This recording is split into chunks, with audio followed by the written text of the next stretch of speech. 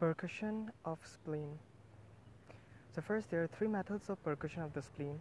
The first is percussion of traube.s, second, percussion by Castell's method, and finally, the percussion by Nixon's method.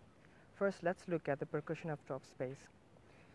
Traube.s, also known as the Bannett's space, is a crescent shaped, meaning it looks like a half moon. Now let us look at the borders of the traube.s. The borders, the first is the lower edge of the left lung. The lung has 6th, 7th, and 8th in the anterior, lateral, and posterior border.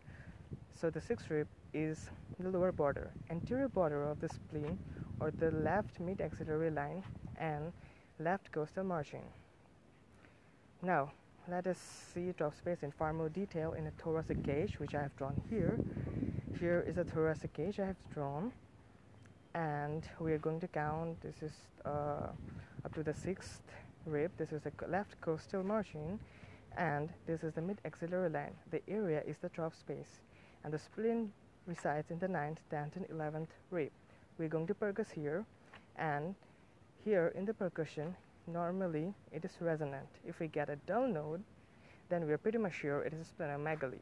Differential diagnosis can be left-sided pleural effusion.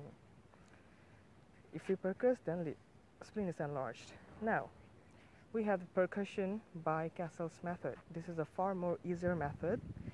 Here we are going in the anterior axillary line, and we are going to percuss in the 8th and 9th intercostal space. So we are going to percuss. So we get a dull node.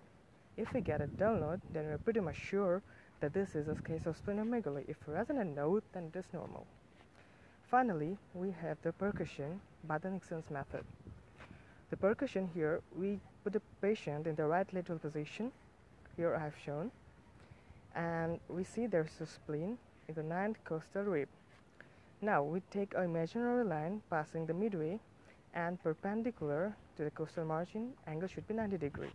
Here we're going to percuss from below upwards, and we get a dull node, and we mark the area. We're going to measure the distance. Let the distance be x.